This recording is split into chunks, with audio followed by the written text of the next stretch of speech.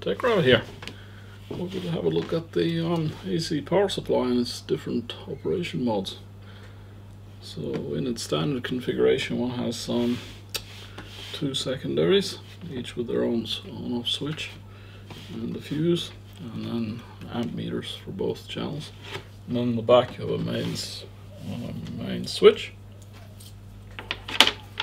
And we just connect in here. Connect in the first channel to the multimeter.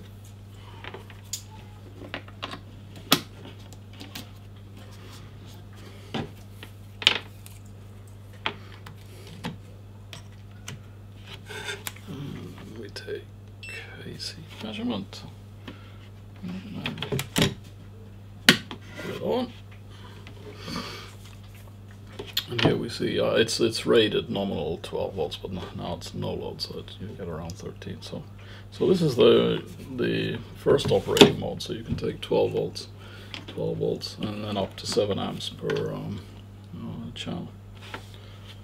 But you can also use it in other ways. So what you can do is you can actually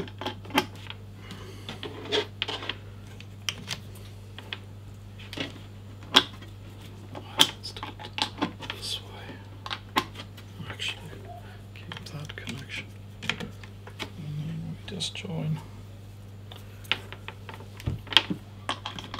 these two windings,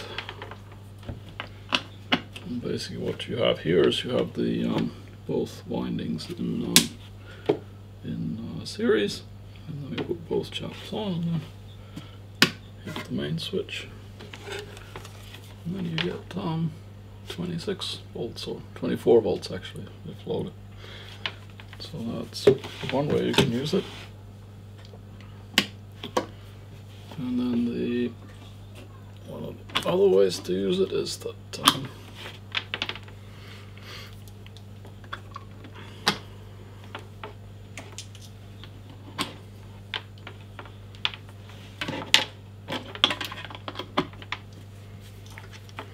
we can do this trick.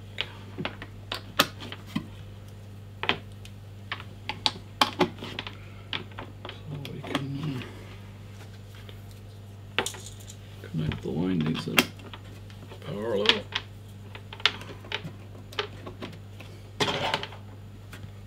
So, we hit the switch. And here you get 13 volts because they are in parallel, but in this case you could draw up to 14 amps, which can sometimes be useful. So if you need 12 volts high amp rating, then you can use this configuration. And on the final configuration, which is sometimes useful to be able to create, is a center entry configuration. So one output there, one output there.